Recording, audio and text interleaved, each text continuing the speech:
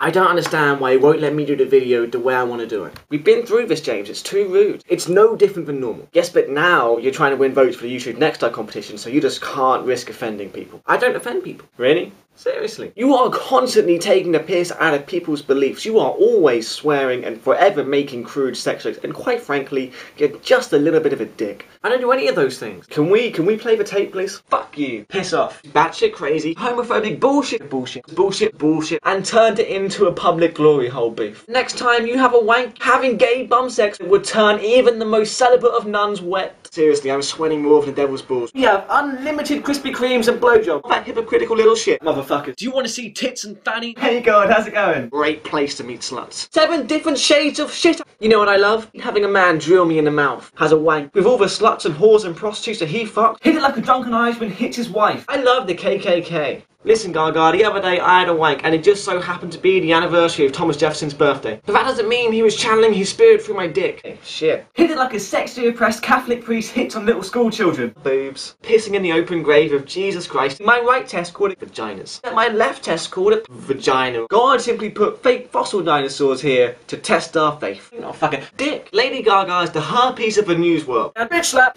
How the fuck? Dumb fuck. Cunt. That's not good. No, not really. You probably don't want me doing that joke about how the Virgin Mary may not have been a backdoor virgin. Absolutely not. What about how the Prophet Muhammad was a massive... No, just can't, no.